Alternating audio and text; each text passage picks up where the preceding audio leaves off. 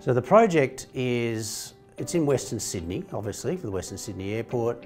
We had to move 24 million cubic metres of material and also had to put in a subgrade improvement layer. So the size of the project's approximately 1,800 hectares, 6 odd kilometres in length, kind of 3.5 to 4 kilometres wide, 1 large cut, 2 large fills. The material itself was from the Brangeli formation, which is highly reactive, it's very delicate. Therefore, we're required to do a lot of compliance and survey to ultimately make sure we didn't have settlement. Safety fed heavily into that. We couldn't have boots on the ground. So that was captured through the automation of the survey, through all the Trimble gear.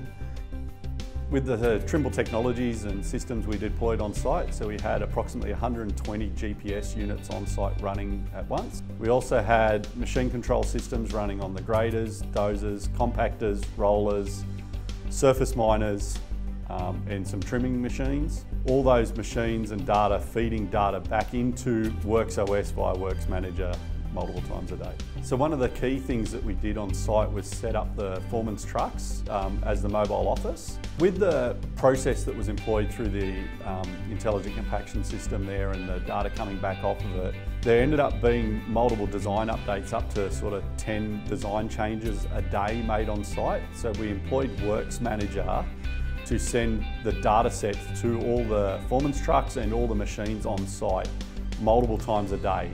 Within Works Manager, once the designs were done, 15 minutes later, they were available for all the operators to keep everyone up to date and consistent with their data on site.